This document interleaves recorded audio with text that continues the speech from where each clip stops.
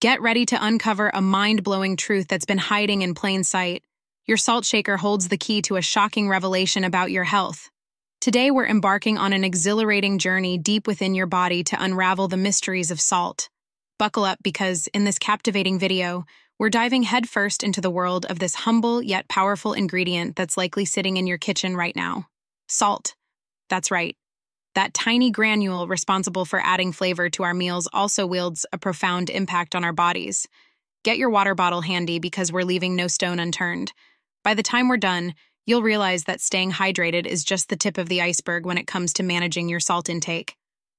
So, prepare to be amazed as we uncover the hidden truths about salt and its remarkable effects on your health.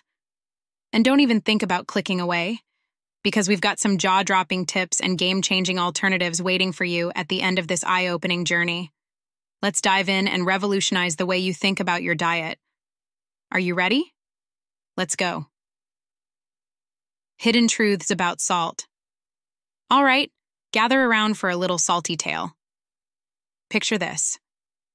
We were once the kind of people who'd liberally sprinkle salt on just about everything. Yep, even our morning omelets got the salty treatment. But here's the kicker. Even if you're not as salt-obsessed as we used to be, chances are you're still getting more sodium than you bargained for. Here's the scoop. If you're a fan of dining out or grabbing those quick canned or frozen meals, you might be unknowingly loading up on sodium. We'll never forget the time we were floored to discover that our beloved canned soup contained nearly a day's worth of sodium. And we hadn't even touched the salt shaker. Now, our bodies do need some sodium to keep ticking, but here's the twist. Most of us are consuming way more than necessary. Get this. The average person clocks in around 3,400 milligrams a day. Mind-blowing, right? That's way over the 2,300 milligrams daily limit suggested by the 2020 through 2025 dietary guidelines for Americans. And hold on to your hats because the American Heart Association takes it even further, recommending we stick to around 1,500 milligrams. Signs of overdoing salt. Ever wondered why we sometimes get a headache out of the blue?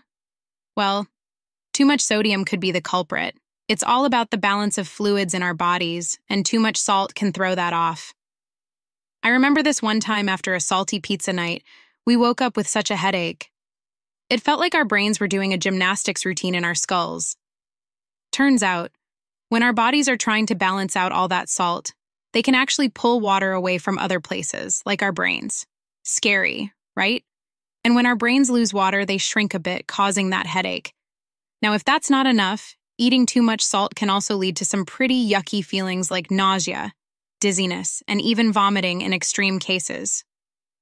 Who hasn't felt a bit queasy after going overboard on salty snacks? So what do we do if we find ourselves with a pounding headache after a salty meal? Our go-to solution is to drink lots of plain water. It sounds simple, but it really helps to flush out all that extra sodium and can ease the headache. So, next on our salt saga is cravings. Managing salt cravings. Something we bet a lot of us can relate to. Those unstoppable cravings for salty foods. Ever find yourself daydreaming about a big bag of chips or those perfectly salted French fries? Yeah, we too. The more salty stuff we eat, the more our bodies start to crave it. It's like our taste buds get so used to that salty punch, they start demanding more. We used to be hooked on salted nuts, we'd eat them by the handful and still want more. But here's the tricky part. Breaking that salt craving cycle is tough. We started by cutting back slowly, like instead of going cold turkey, we just used a little less salt each time or chose lower sodium options when eating out. We got into the habit of asking for dishes with less salt. You'd be surprised how much sodium is in restaurant food. It's like a salt bomb waiting to go off. And here's a little trick that helped us a lot. Replacing salt with other seasonings. Trust use, your spice rack can be your best friend. Try sprinkling some herbs or spices instead of reaching for the salt shaker. It's all about getting creative and finding new flavors that satisfy those cravings without all the sodium. So go ahead, experiment with those spices, and see how your taste buds light up. Side effects of excessive salt. Next on our list of salt side effects, and oh boy, do we have stories about this one, swelling and puffiness. Ever had one of those days where you feel like a human balloon? That could be the salt doing. Too much of it makes our bodies hold on to water like they're preparing for a drought. This leads to swelling, bloating, and that not-so-fun puffiness. We mean, hello puffy under-eye circles and sausage fingers. There was this one time after a weekend of indulging in super salty foods. We swear our ring felt like it was cutting off our circulation. And don't get us started on trying to squeeze into our pants. It was like a workout in itself. And speaking of workouts, did you know that too much salt can mess with your fitness game too? It's not like it'll directly impact your muscles or anything, but feeling bloated and heavy is not exactly the best state to be in when you're moving around. We remember this one time we felt so sluggish during our morning run, all because of the salty meal we had the night before. But here's the thing. A little salt after a sweat session can be good, especially to replenish those lost electrolytes. The key is balance. You don't want to dive into a workout already overloaded with sodium. All right, moving on to another telltale sign of too much salt, being super thirsty.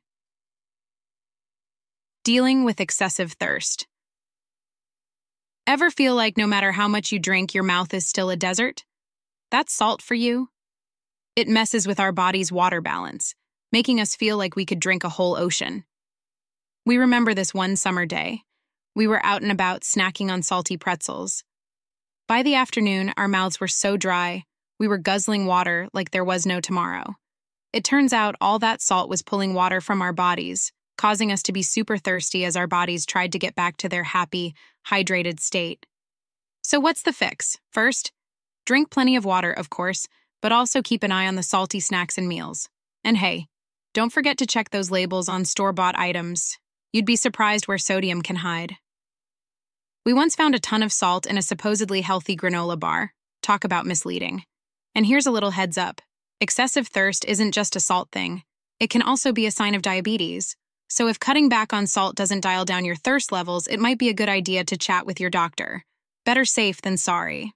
Think of our kidneys as our body's natural filter. When we overload them with salt, they have to work harder, which isn't great for them in the long run. Also, research shows that too much salt over time can even lead to kidney failure. Scary stuff. So, what's the takeaway? Simple. Taking it easy on the salt can give our kidneys a much-needed break. Before you rush off to raid your kitchen for hidden salt, let's chat in the comments.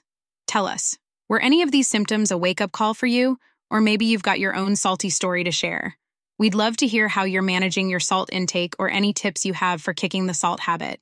If you found this video enlightening, give it a big thumbs up and share it with your friends who might be living that salty life a little too much. Don't forget to hit that subscribe button. Catch you in the next video.